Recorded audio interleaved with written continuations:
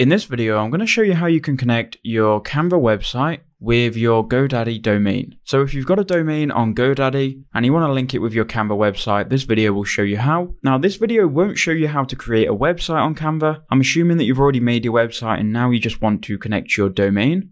To make a website on Canva, just go to Canva and just search for website and use their templates. But anyway, once you've got your website, you want to go to publish website in the top right hand corner, and that's then going to lock your website while you publish it. So you're not going to be able to edit it while you publish it. Now you want to publish it to the web, and what I would recommend is you keep these enabled here. So keep resize on mobile enabled without the navigation, so it just looks better on mobile. Now you'll be given the options to publish your domain to a free domain, buy a new domain, or use your existing domain. Now if you've got the domain on GoDaddy, you want to click use my existing domain and then click continue. So now you want to click on add another domain, or if you don't have any domains on here already, this should be the only option. Now you need to go ahead and type in your domain on GoDaddy. So go to GoDaddy, go to your account, go to my products, and then head over to your domain. So I'm going to connect this domain here, searchbasemethod.com. So I'll copy this domain and then paste it into Canva, then click continue. Okay, so now you can see that we are connecting to GoDaddy. Now it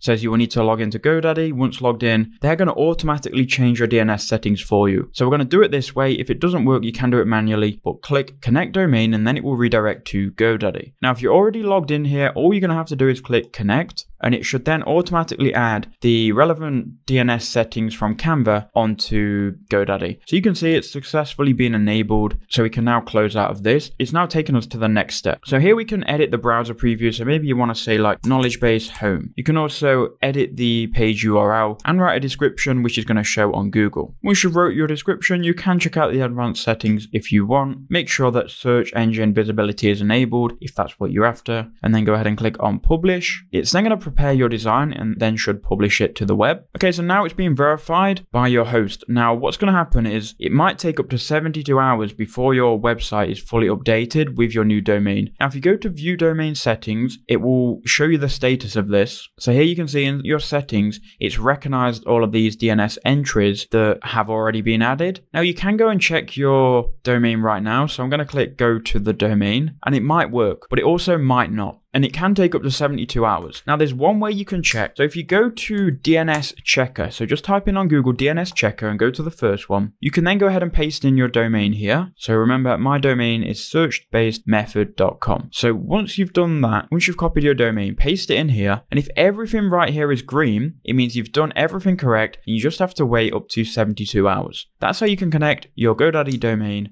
to Canva.